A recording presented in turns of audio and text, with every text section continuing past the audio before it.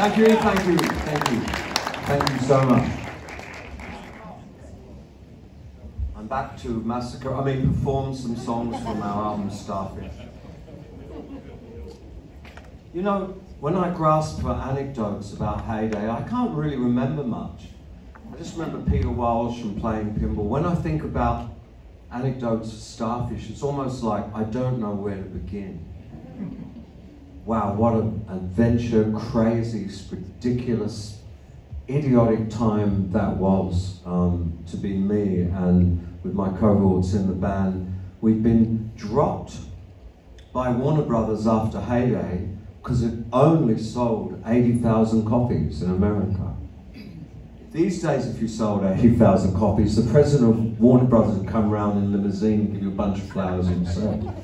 In those days, $80,000 was an abject failure. Abject.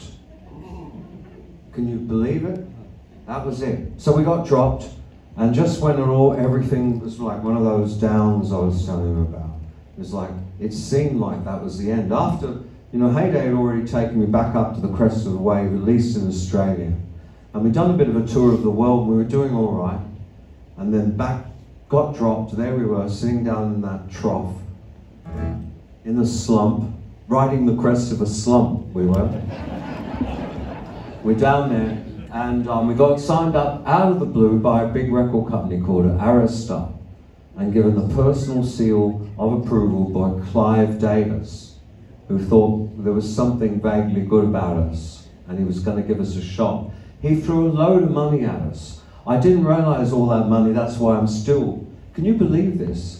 I still haven't made a cent off that record because I'm paying back the cost to make it and the videos and then the records that came after it that sold successively less and less and less. Still, the massive success of Starfish is still paying off all that shit. We did a tour of Europe once that lost £250,000. Can you believe that? And Aristus came in and went, oh, we'll fix that up. That's another 400 years the Kilbeys won't make any money out of Starfish. No, one day, a distant relative, surely, that it will finally even up and I'll start making money and I'll send the check to my great-great-great-great-great-great-grandson. What's that? It'll be in public domain by then, just like all those t-shirts. I buy my church t-shirts off, what are they called, Red Spot? Or is that the car rental place? And someone does all these great church t-shirts I never think of doing for myself, and they're good. It's public domain, baby, you can do whatever you like. So anyway, we went to California, and we lived in Sepulveda Boulevard in the Oakwood Apartments. And Plug and I lived in our own apartment, and sort of across the garden was Marty and Peter, the guitarists enclave, that looked down on the rhythm section who were in the other place. And Plug was full on fucking crazy. We each had our own car, and we were driving around. It was the time of the freeway shootings as well. People were shooting at each other on the freeways in LA in 1987. And the marijuana and the mushrooms and the cocaine just flowed. As much as you wanted, you could have as much as you wanted whenever you wanted. It was there. And anyway, the first day we rolled up, and Waddy Wachtel took us into like an airplane hangar on a film set. And there were all these actors and actresses going, dressed up as, I don't know, fucking Hamlet or suicide victims or whatever. They're all walking in and out of this place looking for things, all dressed up as kings and detectives and whatever. And there we are rehearsing, and for 1 month he drilled us solidly on our pieces of music. We didn't have any words at this stage. We didn't have any words. We just had pieces of music that had sort of names. Anyway, there you go. And they didn't really get on very well with us. We didn't really get on with them. And it was a wonder that something good came out of it. But sometimes that's how it is. You've got a bunch of long-haired yobbos from Bondi try and go, oh, we want fucking, you know, and then you got these others, no man, you're gonna make a real, you know, and somewhere in the middle, with us pulling that way, and then it was like what I think what the Australian Democrat Party was trying to be. Somewhere in the middle, you sort of get an actual sensible thing, perhaps. Anyway, so we laboured on this record for 3 months, living at the Oakwood Apartments, had zany adventures during the day. Richard wanted to try all these Jamaican restaurants in downtown LA where we really shouldn't have been but it was really funny. We walk in with our paisley shirts and Plugie was such a dandy, and we walk in and all the rastas look at us and go, what? And the Plugie start talking to him, and then it was like he was an old mate, and we used to go down there and smoke dope and eat Jamaican food and stuff, and then go into the studio, and there were these two guys who were diametrically opposed to everything the church had ever believed in, were trying to make us knuckle down and do it properly, and didn't want it to speed up or slow down or any of that stuff. Anyway, out of the end of that came a record, went on to sell like 1 million copies. And yeah, and one day, someone will benefit from that.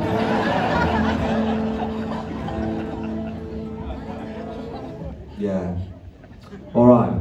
So the first track on the record, we had a purple patch, and we booked this studio in Sydney, and it was winter and it was rainy, and the first day we were there, we wrote a bunch of songs for this record, just straight off. It was really, that sometimes it came like that. Priest Equals Aura was like that too.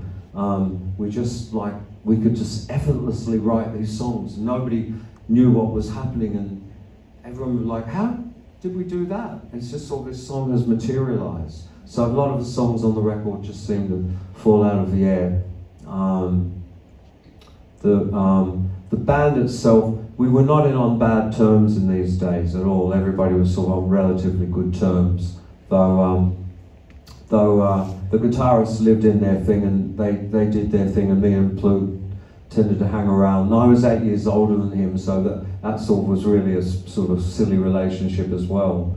Richard was always like, sort of be doing crazy things, and I had to be the parent. Going, Richard, I don't think you should go and smoke crack with these people. Just my opinion, you know. It's, oh man, come on, don't be so uncool. So, and meanwhile the guitarist went and did sort of guitar-y things, drove out for miles and miles to look at a Vox amplifier or something.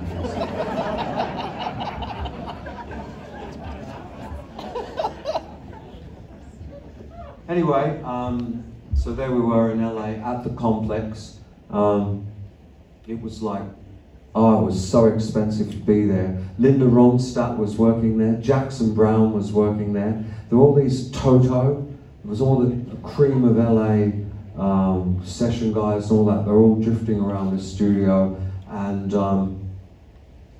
Greg Ladani, one of the two guys, he didn't think very much of us.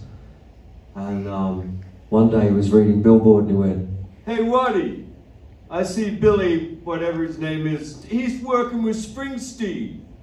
And I went, yeah, and you're stuck here with these Aussie losers, aren't you? And he went, yeah. He wasn't afraid to call a spade a spade. He made me go and get singing lessons, and that was bizarre as well. Me and Peter Coppers had to go and get singing lessons. He went, hey Kilby, you need fucking singing lessons. I went, all right. And he went, what? I said, yeah, I'll go. And, will you? And I went, yeah. So we went to this guy, and this guy, he was a really weird guy. You sit there and you go, I didn't know what singing lessons were. And what it is a guy on the piano going, oh, try that, Steve. And I go, oh. And then he'd say, hey Steve, do the girls in Australia have big breasts? I go, yeah, I guess they do. Really? Yeah. Okay, try this one, buddy. Oh. Hey, do they have those topless beaches down there? Well, yeah, that's where I live in Bondi. Really? God, those topless girls. Oh. And you have this kind of like, I guess what would be considered very un-PC conversations now with me. And Peter Coffey said exactly the same thing. Peter would go in and learn, and this guy, the strangest thing, his name's Mark Forrest, you can Google him. He used to play Samson in those biblical epics. He was like this really handsome, sort of beefcakey guy with sort of big mop of hair, and he sort of pushed down the pillars, you know, the whole temple collapsed on him. Or he'd play Hercules. And now all that work, it was sort of in these Italian sort of movies. And then that work had dried up, and now in the 80s, he was teaching idiots like me to try and sing. And anyway, we went to these singing lessons, and then Greg Ladani decided, wow, you're really singing a lot better now, man. Like it didn't make any difference at all. I wasn't that sort of singer. You know, obviously I'm still not. Oh. He used to say weird things too. He'd get in this. He said this. I wrote this in my book. I think it's worth repeating. This is what I'm going through. I'm trying to learn to sing, and he said, "Steve, a guy came round and fucked my wife and farted on my sheets." Try this one, buddy. Oh. And then he said the same thing to Peter Coppers. So we were sort of nonplussed. We didn't know what to say to that kind of stuff. What do you do? It's like we're Australians, we don't really say that kind of stuff, though, do we? Anyway, yeah, we drove cars around Hollywood, we smoked dope, we swam in the swimming pool. Eventually we made a record. That's probably enough talking for a while. I've got loads of anecdotes up my sleeve for this record, which will come out in the course of this. And you'll stumble out into the night, convinced that you got your money's worth.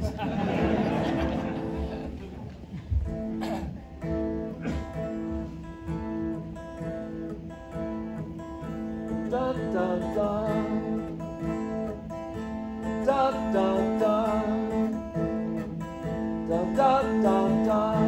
Da, da, da, da. Da, da, da, da. Our instruments have no way measuring this feeling, could never cut below the floor or penetrate the ceiling. In the space between our bodies. Oh, I got wrong. Okay, I don't want to sing the wrong verse. I'm going to go right back to that from the top, okay? Is that all right? I'm allowed to have one of those up my sleeve, aren't I? All right. I don't like to get the verses out of sequence. Here we go. New improved beginning. Our instruments have no way of measuring this feeling, can never cut below the floor or penetrate the ceiling. In the space between our houses, some bones have been discovered, yet our procession lurches on as if we have recovered.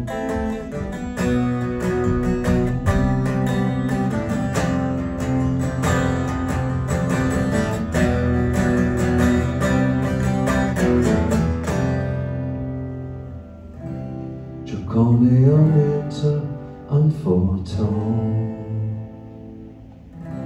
One solar day, suddenly you're old. This little envelope just makes me feel cold. Makes destination start to unfold.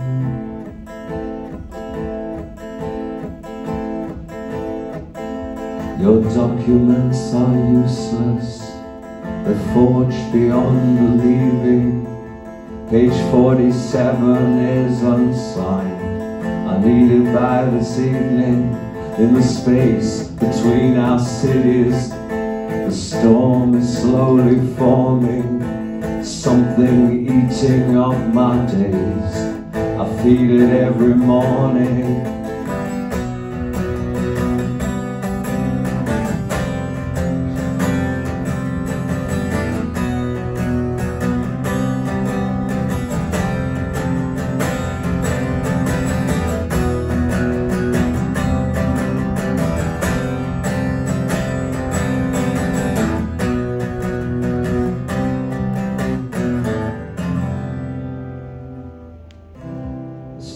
religion, it's just a technique.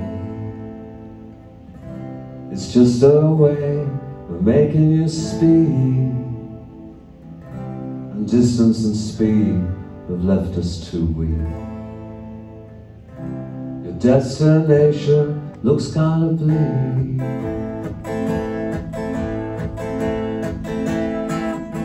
Dun, dun, dun. Dun, dun, dun. Bum, bum, bum. Bum, bum, bum. Bum, bum, bum. Your elements are burnt out. Your beasts have been mistreated. I'll tell you it's the only way we get this role completed. In the space between our bodies, the air has chrome small fingers. Just one caress, you're powerless, like all those clapped out swingers.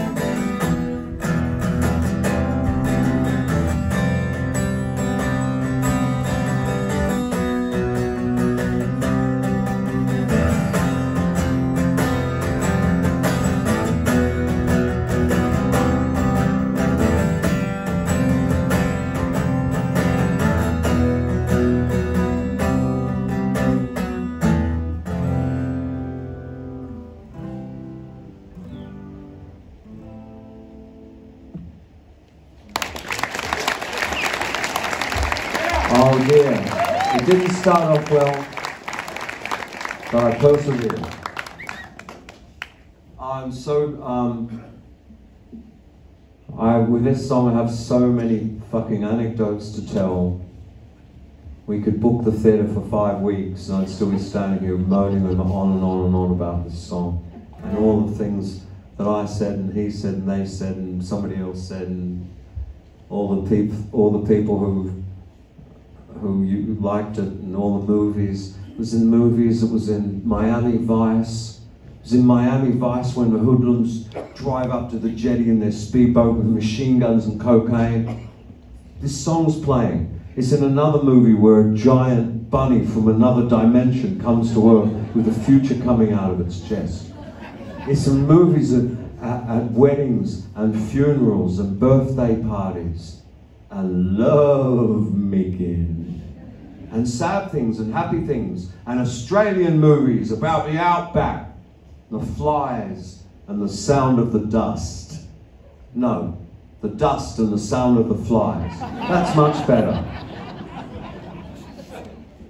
There's this song. It's a song, it's one of those, you know that aftershave you put on that smelled different on everybody? It's like one of those. It's like, you put this fragrance on and it has its own smell combined with your pheromones. This song was like whatever you chose to do with it, and lots of bands did it, and covers, and school choirs sing it. School choirs in Philadelphia with little girls going, "Wish I knew what you were looking for." and a zoologist up a tree in Ethiopia in a jungle is listening to this song as she records the sound of the lesser spotted quarrel. And in the frozen north of Lapland, a guy on a sled's listening to it, and a guy in I almost said Ayers Rock. Yeah, there's a guy there. He's a ranger and he's looking at this. He's looking at it. And there's people remembering, you know, all these things, and it's all because of this song. And there you go, I'm about to do it for you. I just want to tell you a bizarre thing. Nobody liked this song, and when we got to that aircraft hangar, and we had a stab at doing it, no one really wanted to do it. And Greg Lally said, "Oh, do that one. You can go and do that one on your own." They didn't like it. No, I didn't like it. I didn't dislike it, but I didn't care about it. It wasn't really, I didn't really want to do it. Our manager had heard it on a demo. I used to make these tapes. I'd write like 5 songs every week, and then I'd have a tape with all these songs. I gave it to someone. I gave it to my manager. He said, "This Milky Way song." No, he didn't talk like that. He said, well, you gotta do this Milky Way song. I can get this one on the radio. I'm not sickness, Steve. This one. It's under the Milky Way. You gotta do that. And guess what? In a complete conflict of interest, he also managed one of the producers. So he not only managed the band, but he managed the producer. It was kind of a bit of a van. He was commissioning it all. You see, you couldn't do that, could you, in a free country like Australia? They wouldn't let Guy Sebastian's manager manage, or Dennis Hanlon from Sony Music. Did you see the documentary on him? Dennis Hanlon? Didn't anyone watch that documentary? He threw his phone at his chauffeur. I mean, what the hell? Anyway, no one really wanted to do this. I didn't really want to do it. So I was in the middle of all these big studios. Was a little studio, and there was this well, you would have, I guess these days you call him a nerd. He had this brand new thing called a synclavier, and you could play any sound you like on it. It was like a Fairlight, but it wasn't so complicated to use. It was like a great big organ, and you pressed any button, and up came, this is pretty new technology in 1987, being able to do this. You could have any fucking sound you wanted at the press of a button. There it would, playing perfectly all up and down the scale. It was an amazing instrument.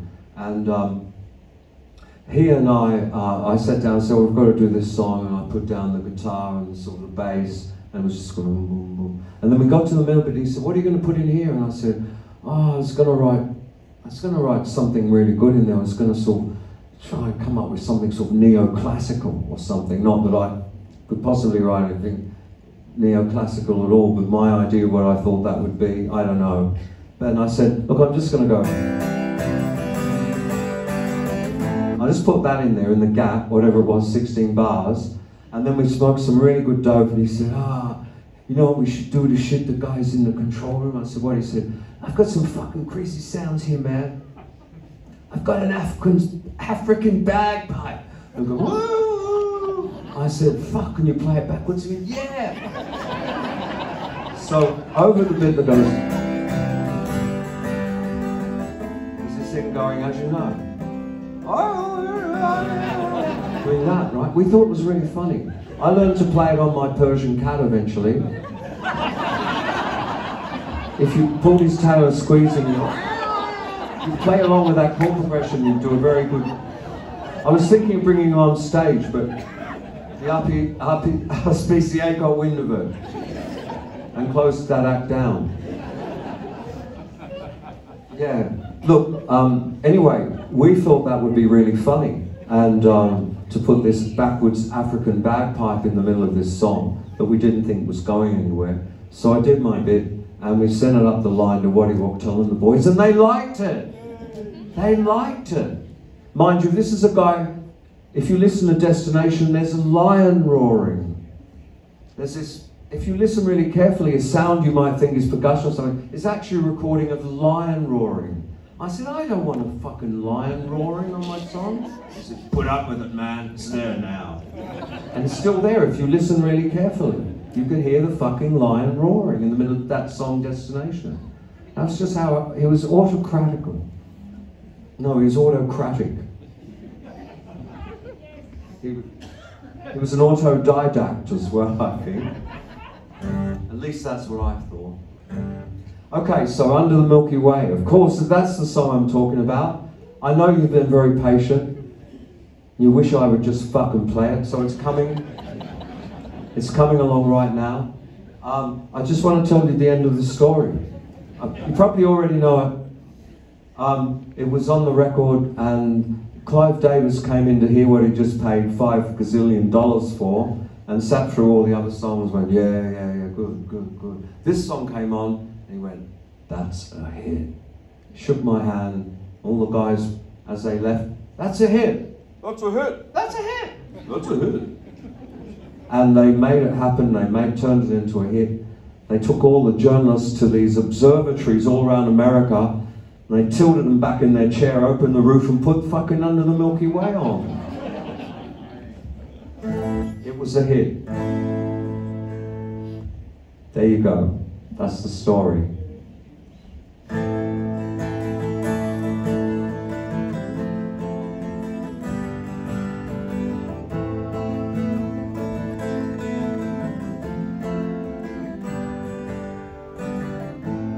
Sometimes when this place gets kinda empty, sound of their breath fades with the light. I think about loveless fascination on the Milky Way tonight. Lower the curtain down in Memphis, lower the curtain down alright. Got no time, private consultation under the Milky Way tonight. Wish I knew what you were looking for. Might have known what you would find. Added something quite peculiar, something shimmering and white. It leads you here despite your destination under the Milky Way tonight. Wish I knew what you were looking for. Might have known what you would find. Wish I knew what you were looking for. Might have known what you would find. The silly bit.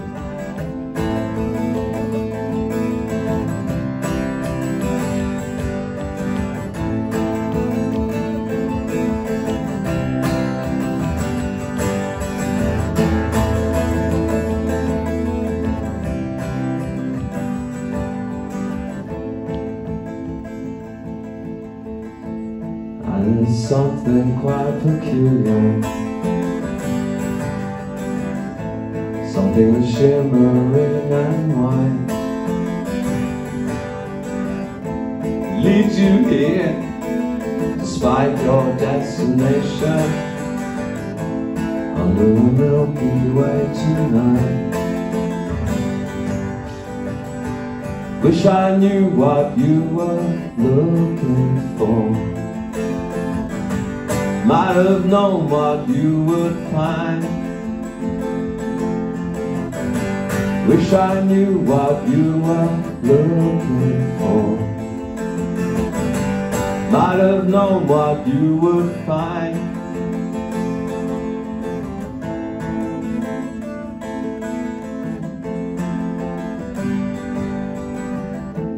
Under the Milky Way tonight.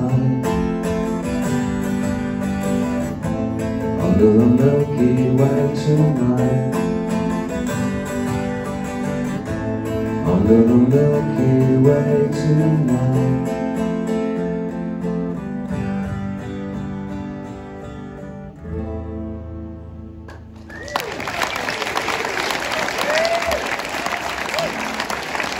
Right.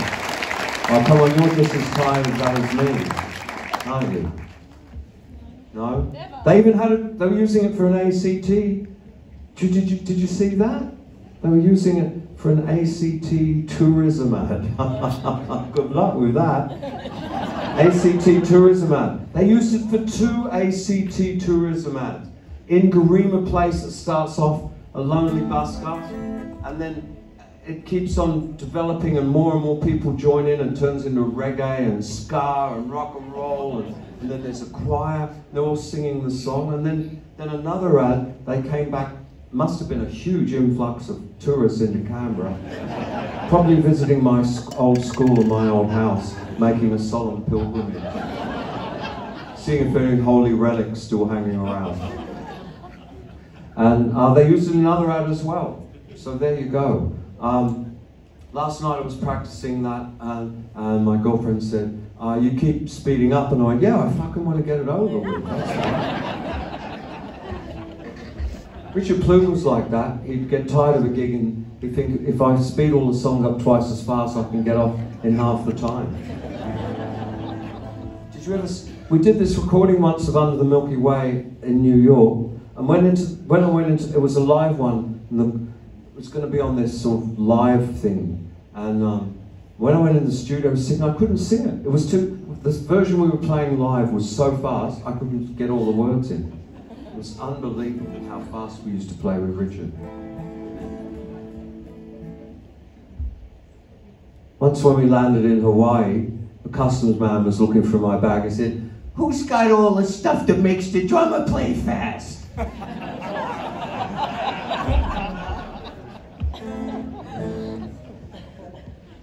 they don't, fucking Border Patrol, they never come out with anything like that.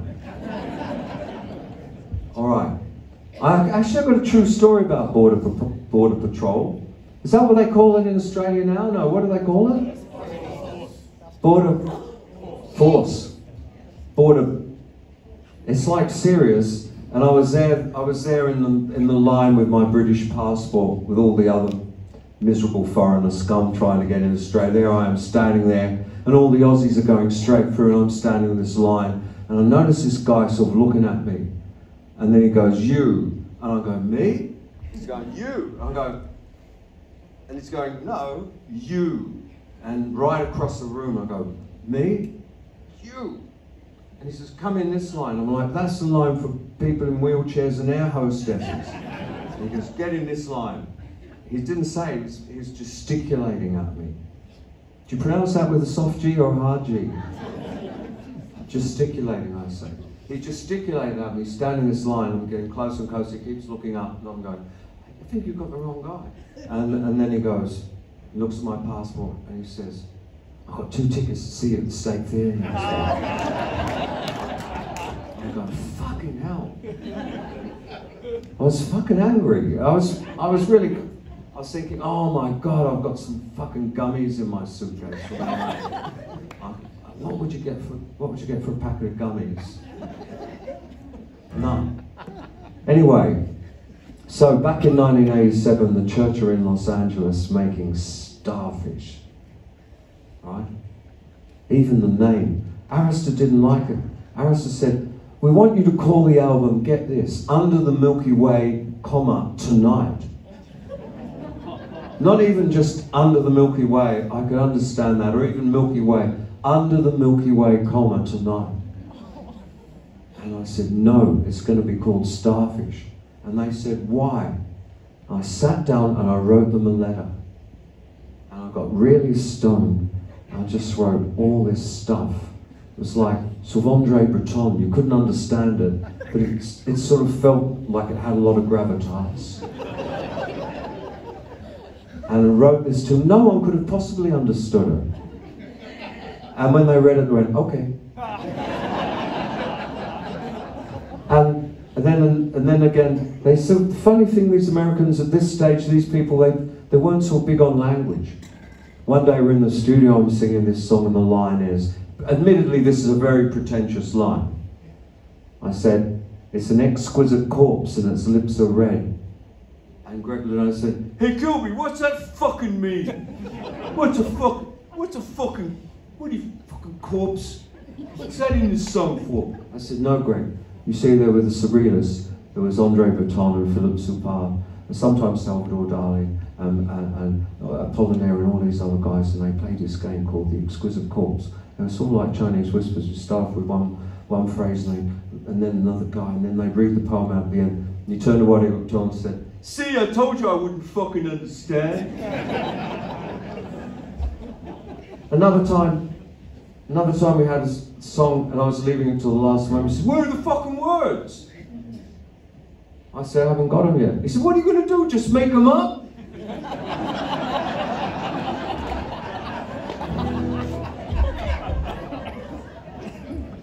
Anyway, so we come to the 3rd song on the album.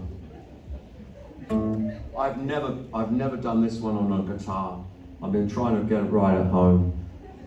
Please forgive me, it's sort of like, it seems like a bass guitar and a guitar would be very similar things, but sort of like it's the sort of the movement, the way I play bass and the way I sing is this sort of automatic thing that I don't think about. But when I'm playing guitar, I'm sort of quelling the bass playing instinct that's trying, and I trip myself up because I haven't played a lot of guitar until COVID. I never used to play a guitar unless I was writing a song, and I'd write the song like that, so put the guitar down and say, get a proper guitarist and say, here, play this, I'll play the bass. So I hope I don't fucking majorly fuck this song up for you. It's called Blood Money.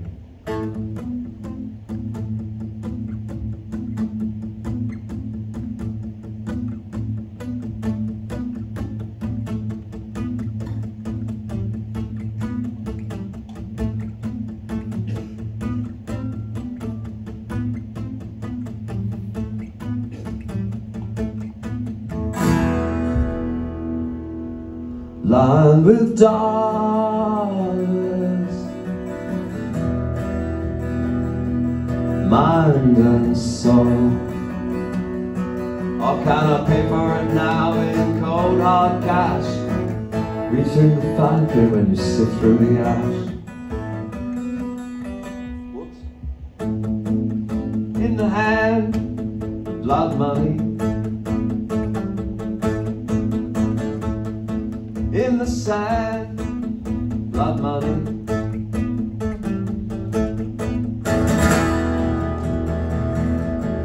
He's worth a ransom. He says, do you accept my heart? Or can I pay for it now in cold hard cash? I'm priceless, you're worthless. It's not a bad matter to know. You'll understand. Blood money. There's such a big demand for blood money. It's 150 grand blood money. Yeah, and it's going under the sand like blood money.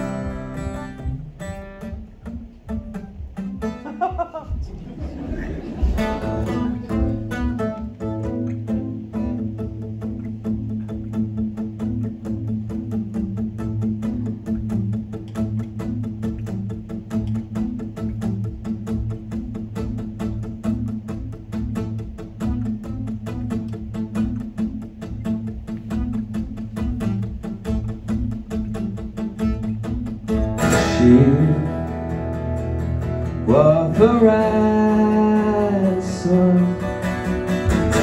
She said, why can't you get home? Because you pay for it now in cold hard cash. You're gonna make the front page, you're gonna bring back the laughs. And I know you understand it's blood money. Big demand for blood money. Yeah, and 150 grand blood money. Yeah, flowing under the sand, blood money.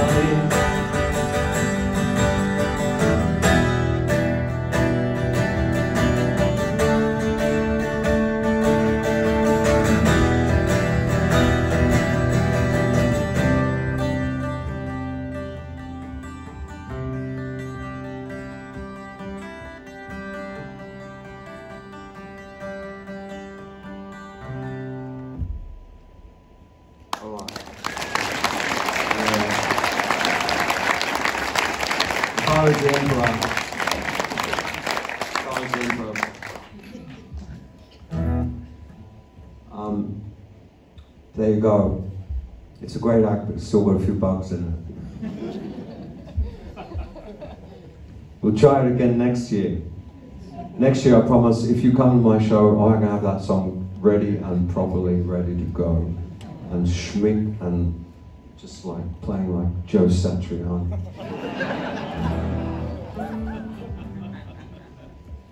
Right. Okay. I have really forgotten. Does Lost come next? Is Lost the next song? Yes. Or is that the last song? Do you know, anybody knows? Anybody at all? Is it New South Wales, New South, East and West, or is it Lost? Which way around is it? North, South, East and West is the last song. Oh, so Lost is next? Yeah. Okay. Alright. I've made like 500 albums, I can't remember the order they all fucking run in. Alright, so Lost.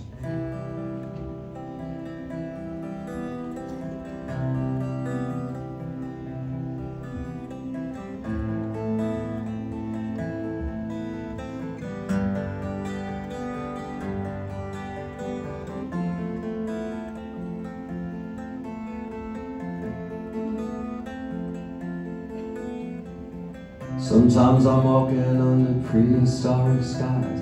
I feel it's all beginning right before my eyes. I must go back, re-examine my love. But here she comes with a penetrating stare. I don't know when, I wish I knew where. The calculation, there's not nearly enough. Because we're lost. Cold desert stars, feel them sparkle like frosting. Lost. All on down to worship some God. And it speaks to me, I wonder if that's all. And then he says, I'm never listening. The pursuit of adulation is your butter and your bread. It's an exquisite corpse and its lips are red. And then its teeth are glistening.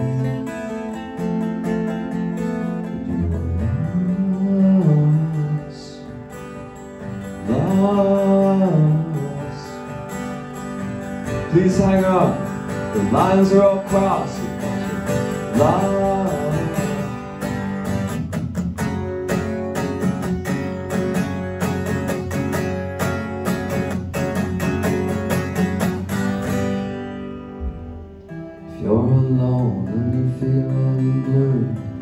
Everyone in Persia probably feels like that too.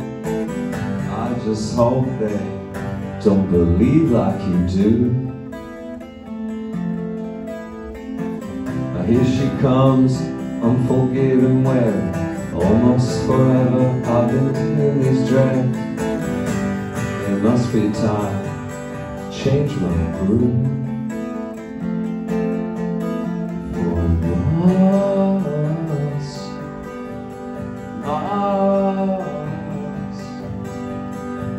Look at the map, add up the cost. Love.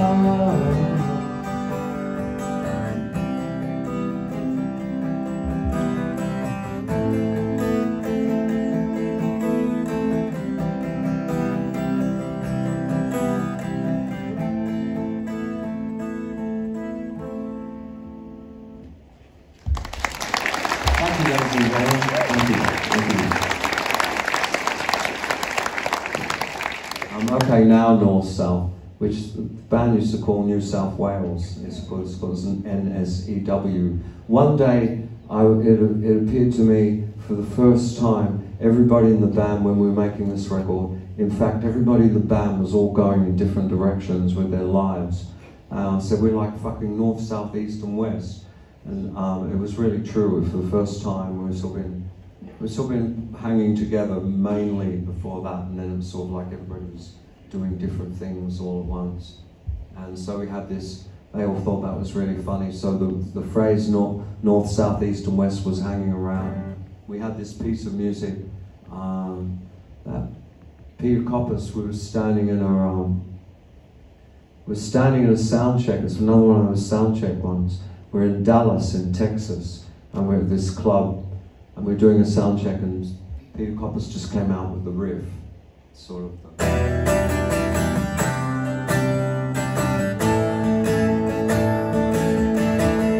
Of course, at sort of 5,000 watts as he played with a stack of amplifiers and Leslie's, that sounded a lot sort of more impressive than my sort of 12-string version. It was quite galvanised, and we all went, "What's that?" And he said, "I don't know." And he said, "Okay, keep that one for the next album." So when we're putting the next album together, he said, "I remember that piece in Dallas." And so I think it might have been called North, South, East and West. I'm not sure. Anyway, we brought it along, and yeah, it was the last track on side one of Starfish.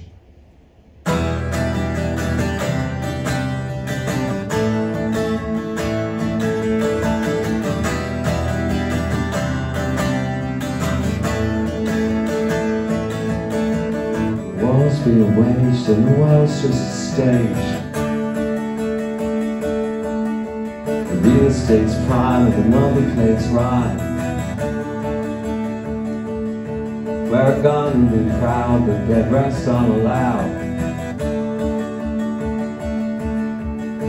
Dream up a scam, rake in the plans.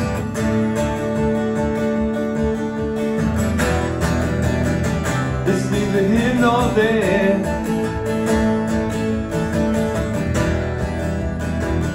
Ought to be somewhere. I take my payment, I catch my flight.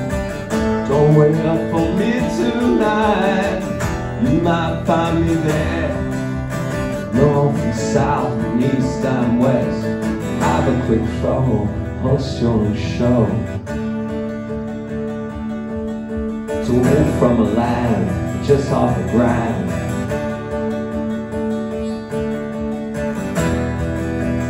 Something. Guys with the brains bitter and vain. Neither here nor there. North and south, east and west. Ought to be somewhere. North and south, and east and west. I take my payment, catch my flight. Don't wait up for me tonight. You might find me there.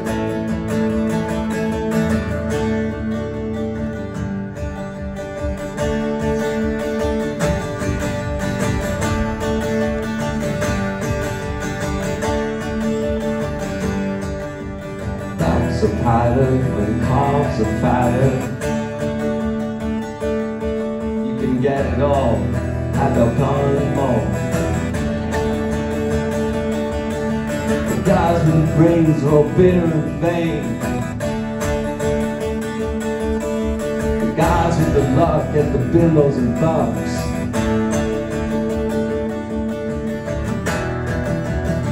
It ought to be somewhere.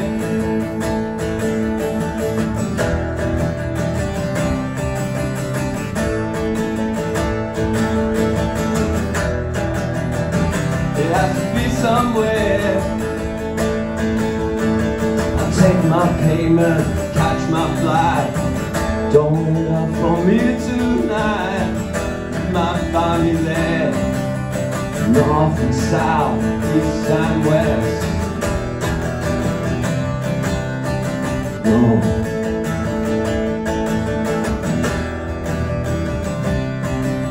South.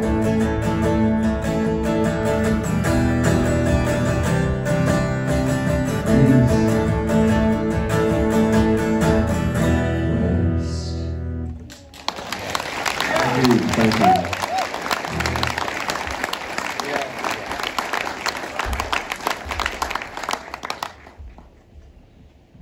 People don't realise how silly things are, or maybe they do. Maybe people realise how silly things are in a band.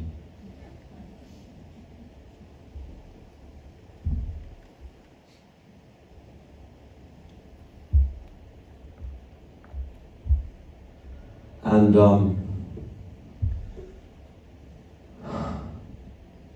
people don't realise how silly things are in a band. And Marty had written me a song we had this new democracy where everybody was gonna, the other guys were gonna sing a song, and Marty had written this song, and Greg, it was called Spark, and Greg Ladani kept saying to me, "Spark's gonna be the single and you better get used to it." And really was fucking ruffling my feathers. And unfortunately tonight I couldn't rouse myself to do a convincing version of Spark. And it's not for any other reason, I just couldn't really do it justice. So what I'm going to do, I thought this would be interesting, throw it open for a bit of audience participation. I'll do something else instead of Spark. Something not on this album. As long as it's not Unguarded Moment or Almost With You, I'll do anything else you like.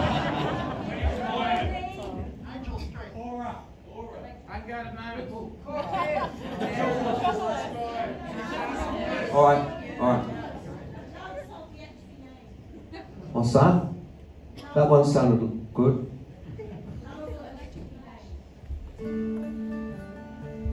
You know what? Do you want me to have a crack at, someone yelled out Aura. Do you want me to have a crack at that? Yeah. I've got a nifty little version of that on the 12th string.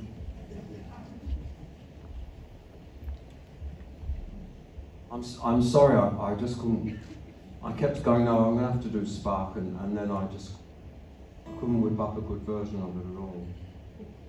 So best to leave it as it was, I thought. That sounds good for a start.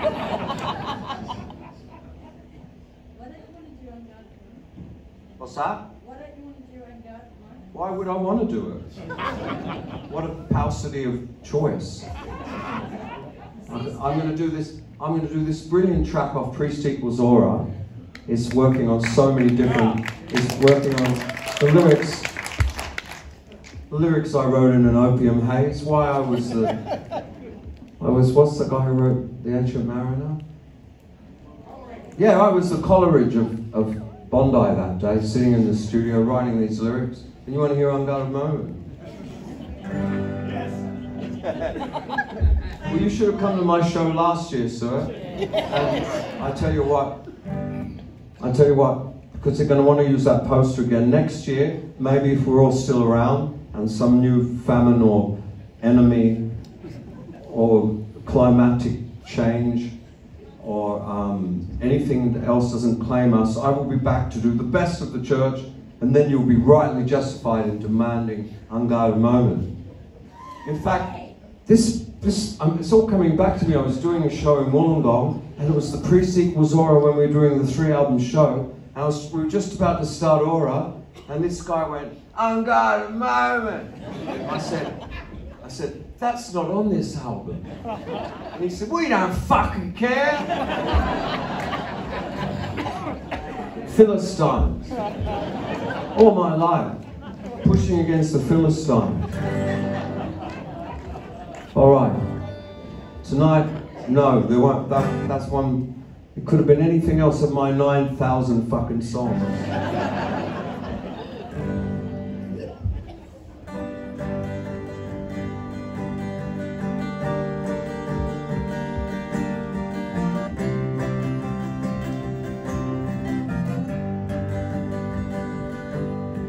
We all came back from the war.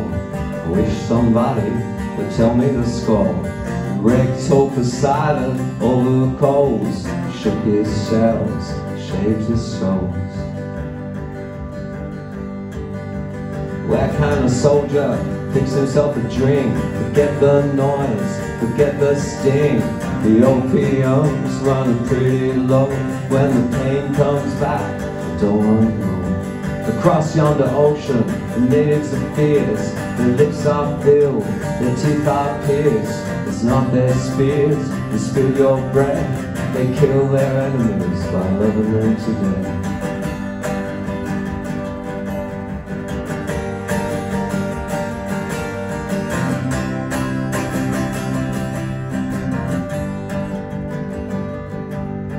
We were on some battlefield. I felt something soft go through my shield. I felt something warm enter my guts. I was bleeding bad. but there were no cuts. They captured 3 of us, took us back to their village. After a long, long time I could decipher their language. They worship God, they worship the sun, they worship the son of the evil one. They were more than voracious, they sucked our ambition, they let me go on just one condition. That was when I came back to my native shore. I tell you, they don't wanna play with us anymore.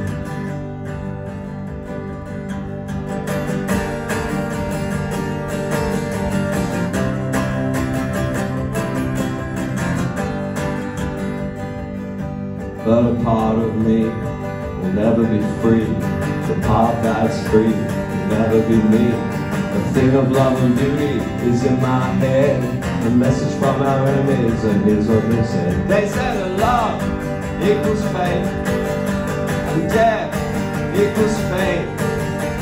An enemy always equals an adorer, and priest equals aura. And time equals life, and life equals space, and space equals sublime, and human equals race, and woman equals man, and pot equals pan, and fauna equals the flora. I said the priest equals aura, and the beginning equals the end. And the end equals a start, and straight equals bend. The mind sometimes equals a heart. Yes, and you equals me. The land equals the sea. Richer equals poorer. Our priest equals aura, baby.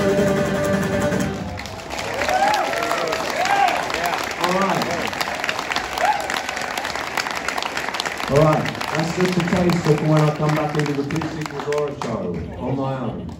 Every song will be that good. You'll forget all about Unguard Moment, I promise. Alright, so that's that. We have this other one in 3/4 time. Church only did 2 times, 3/4 and 4/4. We had this little it got released as a single in Spain. And we turned up in Spain doing Spanish TV. Wow, doing those shows in Italy and Spain in the 1980s. Wow, that was a trip. We once went all around Italy staying in the best hotels, the sort of hotel James Bond would stay in. And all we had to do was gather in the market square every night and mime to our song, along with a whole lot of other bands. One of whom was Kajagoogoo.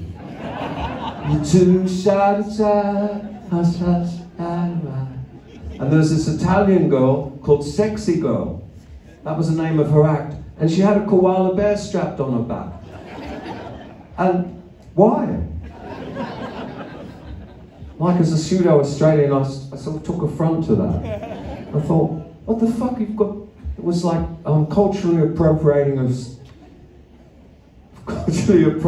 a koala bear. You can't do that. But she did. Sexy girl. Boy, that was a memorable song she was singing. I wonder what she's doing now. She'd be Sexy Granny. 1986, we were round and round Italy for weeks on end, staying at hotels on the side of the Adriatic. One day we had a big smoke, and we were right out, we were swimming, there were these ruined columns, and the whole band was swimming around the Adriatic. And I said, well lads, we can all relax because there's no sharks. And Peter Copper said, no, but there's barracudas. And we all fucking got out of the water right. I could feel the barracuda, the Adriatic barracuda snapping at my ankles. And how sad the people in Australia, Steve Kilbey, taken down by a barracuda in the Adriatic Sea on a promotional visit in Italy. It would have been a tragic way for me to go. All right, so we're up to the third song. No, we're up to the second song on side 2 of Starfish. It's a little 3/4 number. It was released as a single in Spain. promo visits in Spain and Italy were a lot of fun. Got that, sorted that out. Now we're going to have the song. That didn't start well.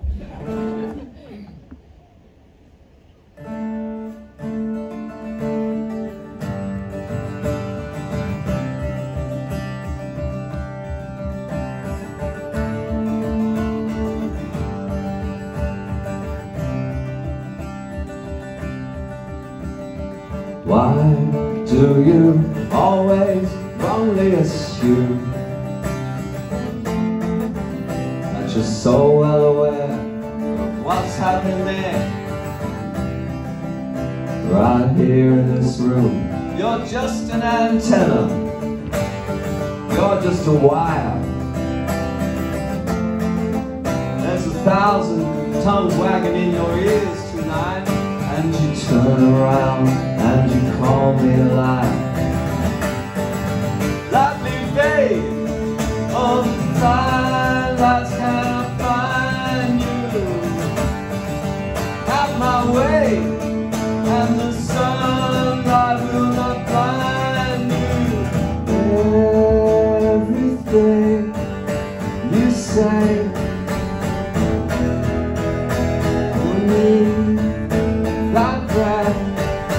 one day. Well, you're just an antenna, you're just a gauge. You disturb my slumber, you round up the numbers, you put them inside your velvet cage. Lovely babe, all the fine light will not blind you.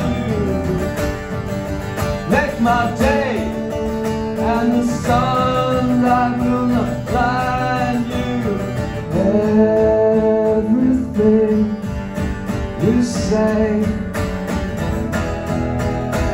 you need that breath one day.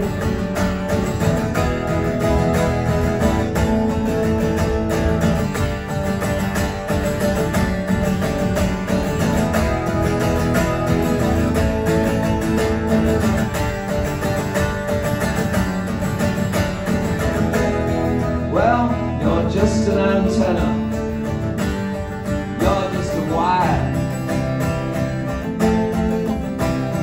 There's 1,000 tongues wagging in your ears tonight, and you turn around and you call me a liar.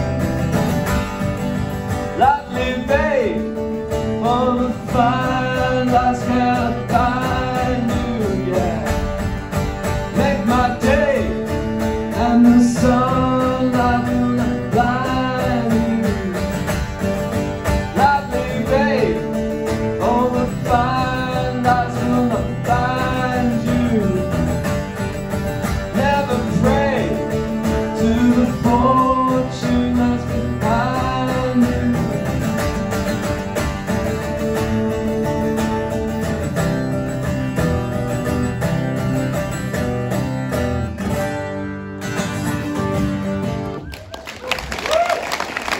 Thank you.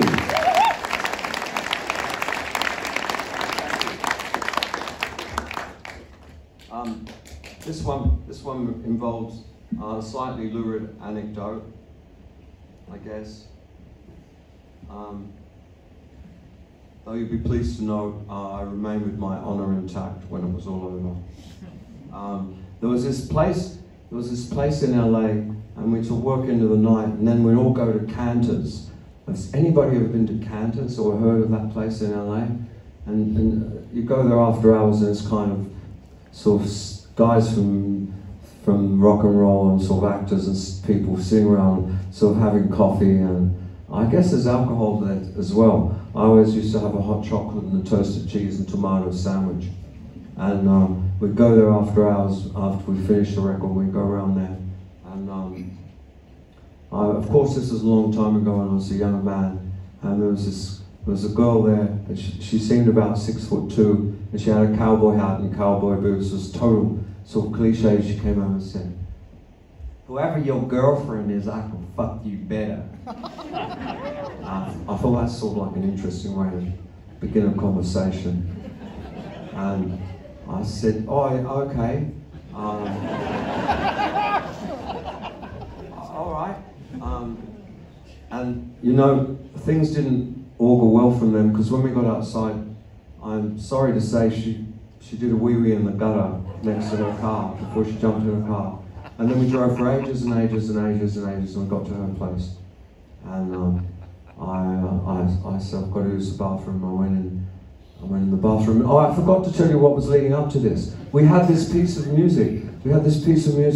And Waddy Wachtel was calling it Stevie Nicks. He was calling this piece of music that was going to turn into the next song. He was calling it Stevie Nicks. I said, don't fucking call it Stevie Nicks.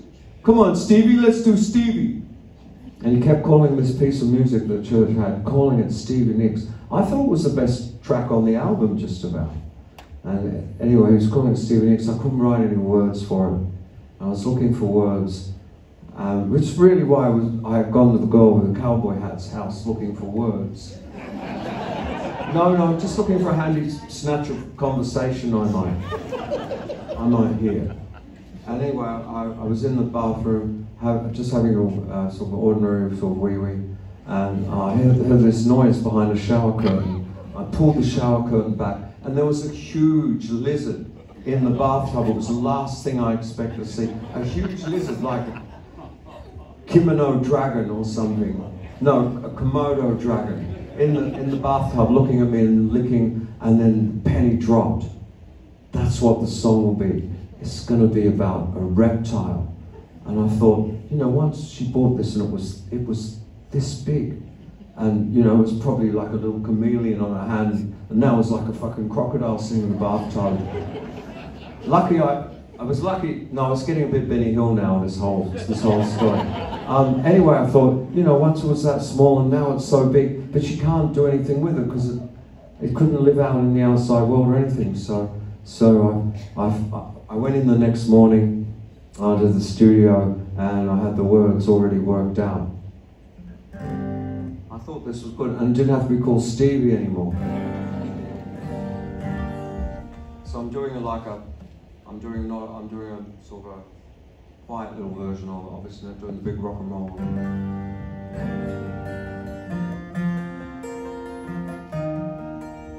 Too dangerous to keep,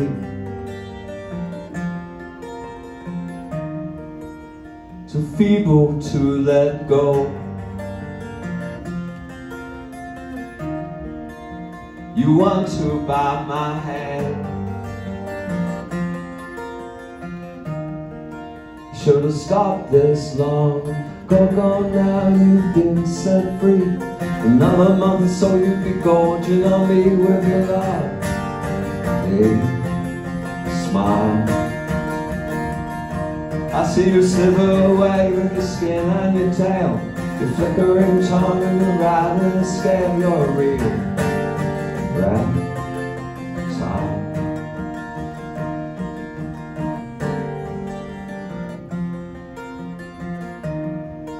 You were coiled around my arm.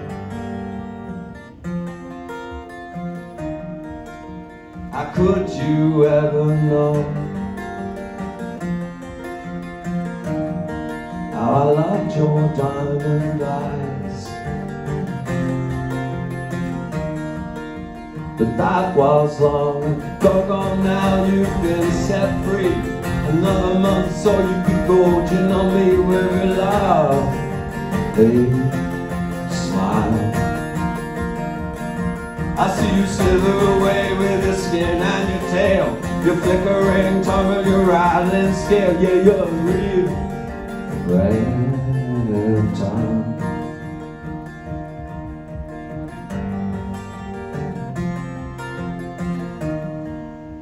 Well, I should have believed Eve. She said, Steve, you better blow. She was the apple of my eye. But that was long ago. Now you've been set free. Another month so you be poisoning me with your lovely smile. I see you slither away with your skin and your tail, your flickering tongue and rattling scale. Yeah, you're a real reptile. I saw your little baby, she's a real reptile. I saw your little baby, she's a real reptile. I saw your little baby, she's a real reptile. I saw your little baby, she's a real reptile. I saw your little baby, she's a real reptile. I saw your little baby, she's a real reptile. She goes.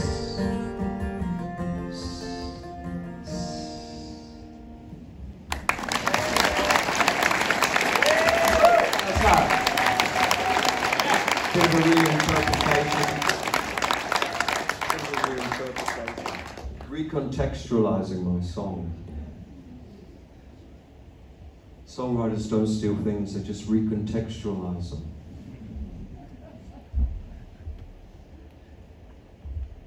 Alright, well we're getting towards the end of this record now. I bet you all thought I was going to not do Peter Copper's song, but I am. I am going to do it. It's a great song and I love it. I was looking forward to doing it.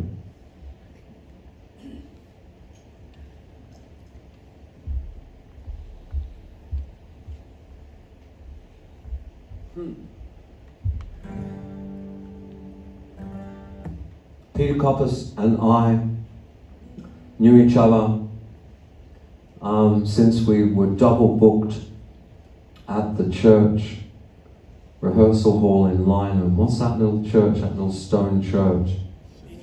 Yeah, St. Ninian's. We were double booked.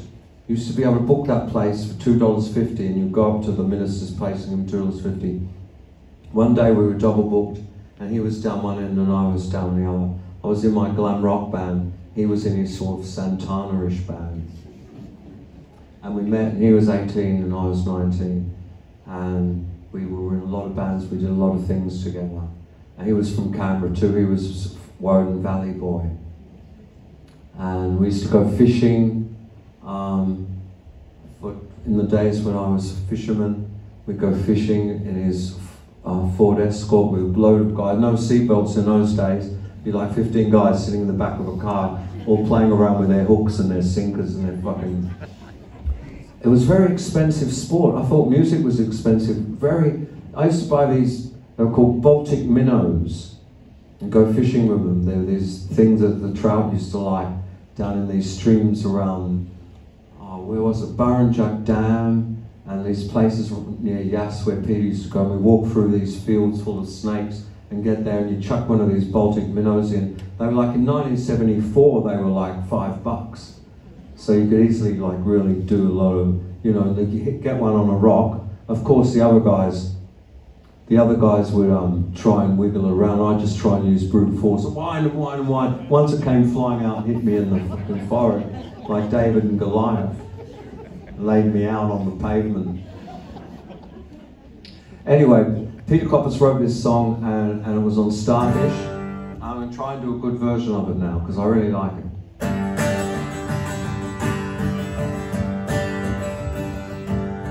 Shaded crystal water, bathed in by God's daughter, sighing, whispers me, a new season passes here. Butterfly gifts to all who come, soak up the stars and setting sun. It's strange and wilder, ageless, yet childer. The fire, touch, and fire.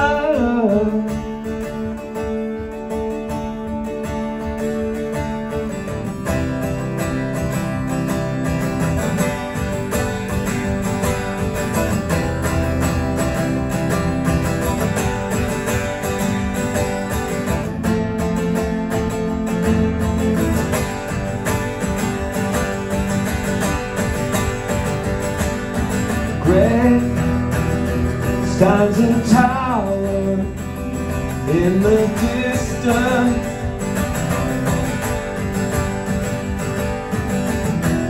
Days pass like one sun on the face.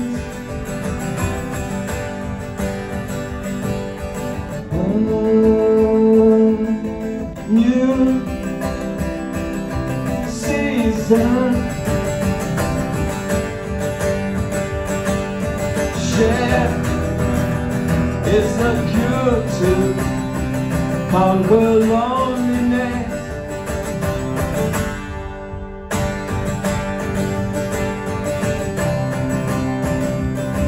It's strange and wilder, ageless, in childer, saving the fire, touch the fire.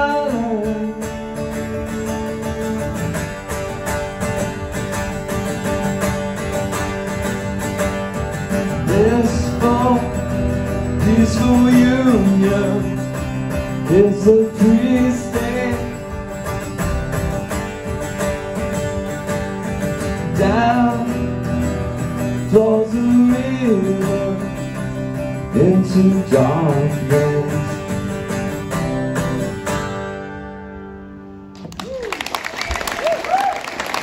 All right, thank you, Mr. Bear. I'm glad you liked that one.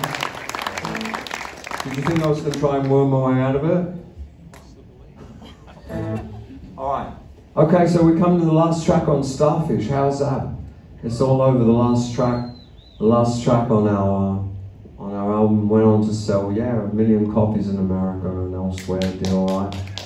Yeah.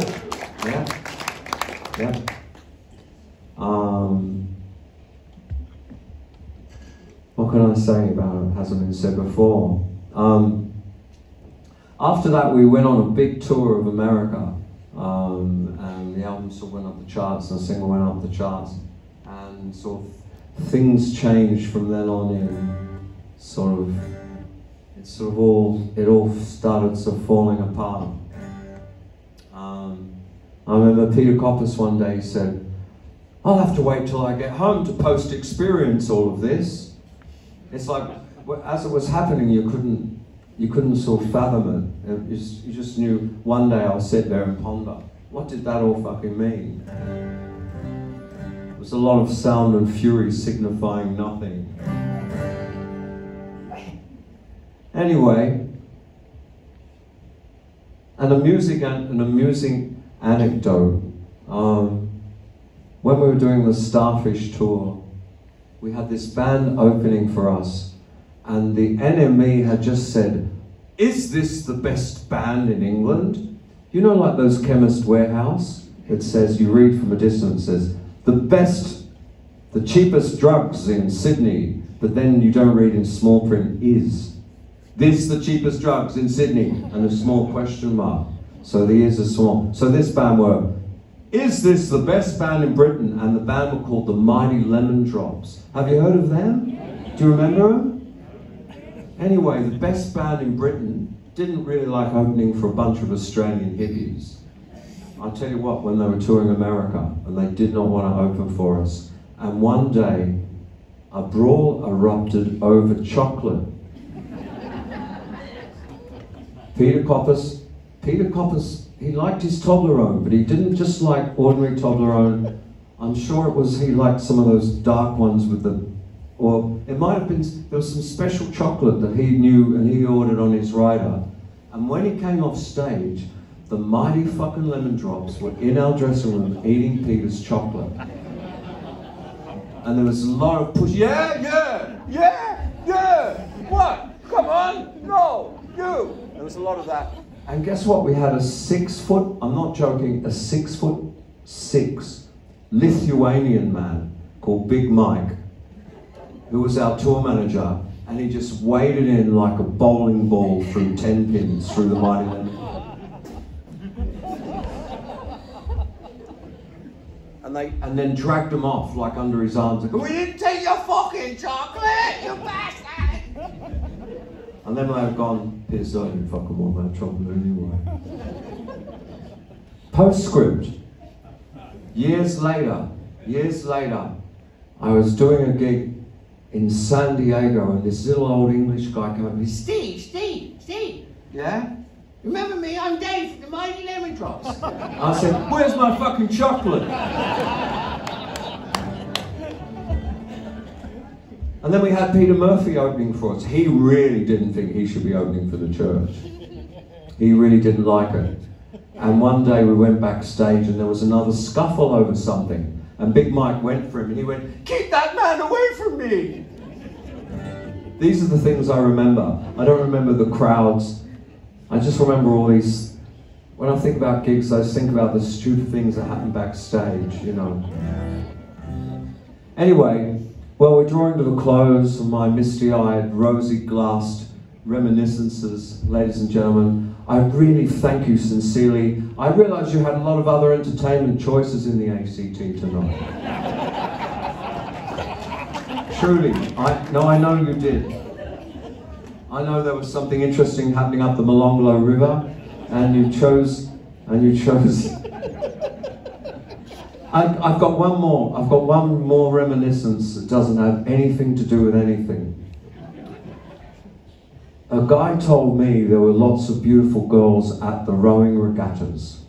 Remember that Kinks song? Here it comes to our regatta. Remember that? I didn't know what a regatta was when I first heard that song. Anyway, I got in the rowing team, and for some crazy reason, at 4 o'clock in the morning, in the middle of winter, I'd be on Lake Burley Griffin with all these guys rowing a fucking boat. It was freezing cold, and there was a Swedish guy who wouldn't stop talking, and there was a bully down the back called Fez Downs, and Strom was going, Stefan Strom, my Swedish friend who was right up the front, he was rowing along going, I don't know why I fucking do this, I don't like rowing, why the fuck am I here? He's going, shut up, Strom!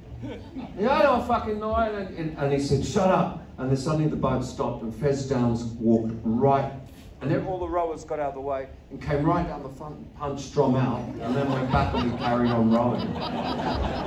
That was the thing, and every now and then you catch a crab. That's the worst thing ever. You catch a fucking crab, the oar would stick in the water and it hit you in the chest, and guys, it never happened to me but winded me a few times, guys would be lifted out and thrown right out. And I was just thinking about the Molonglo River, and we were rowing around at fucking 5 o'clock on a misty morning on Lake Burley Griffin, and we came across these sort of foreign gentlemen who were sitting there fishing, smoking cigarettes. And we rowed up alongside them, and Fez went, hey, give us some fucking cigarettes! And the guys went, no, fuck you!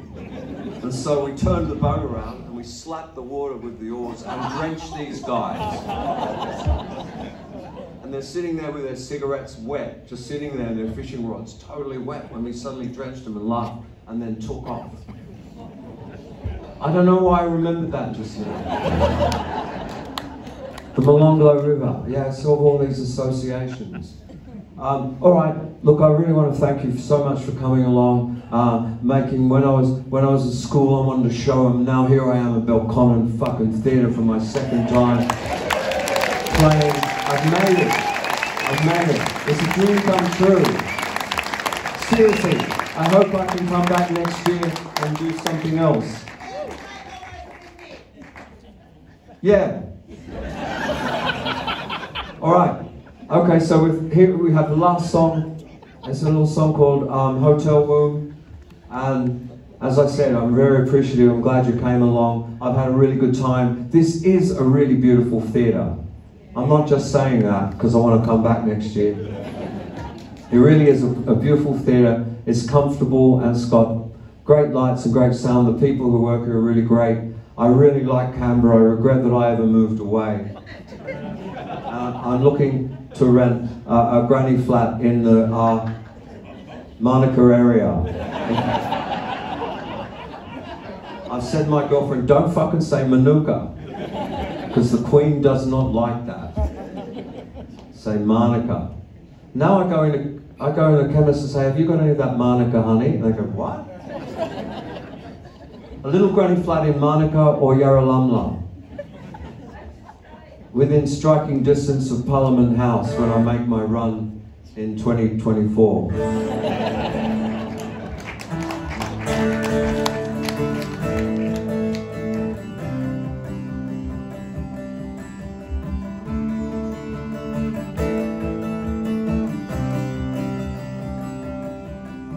Volcano pierce the air, ashes block out the sun. Down in the lair, well, I met her there with a prize for everyone. I paid $80 for my wedding ring, never take it off if I tried. Cactus sure tastes strangely sweet, it goes down inside. I dream I'm safe in my hotel room, soft and soulmate, it's a wonderful room. The sudden voltage in the night with a rainforest girl, as we float downstream to the Amazon River where the black waters swell.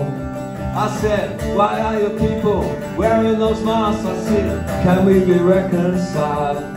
She says, the mother of the storm going to roam the sky, searching for her child. And I dream I'm safe in my hotel room, soft and soulmate, it's a wonderful room. Yes, and I wish I'm back in my hotel room, and I'd slip through the crack to that wonderful room.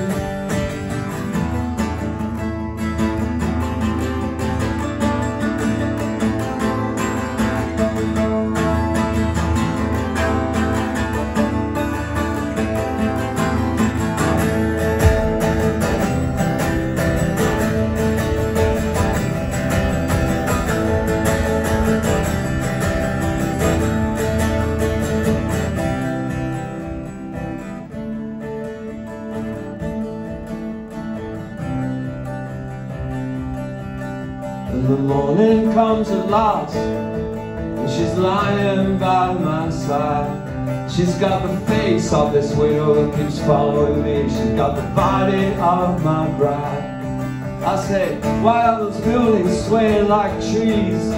Can we stop for a while? She says, why can't you hear the city that's hidden in there? It's just another mile. And I think I'm safe in my hotel room. Yes, soft and soulmate, it's a wonderful world. Yes, and I wish I'm back in my hotel room, and I'd slip through the crack and smack to that wonderful world.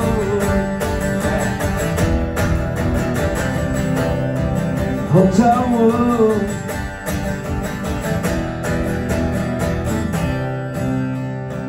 In my hotel room. People, thank you so much. You've been a wonderful audience.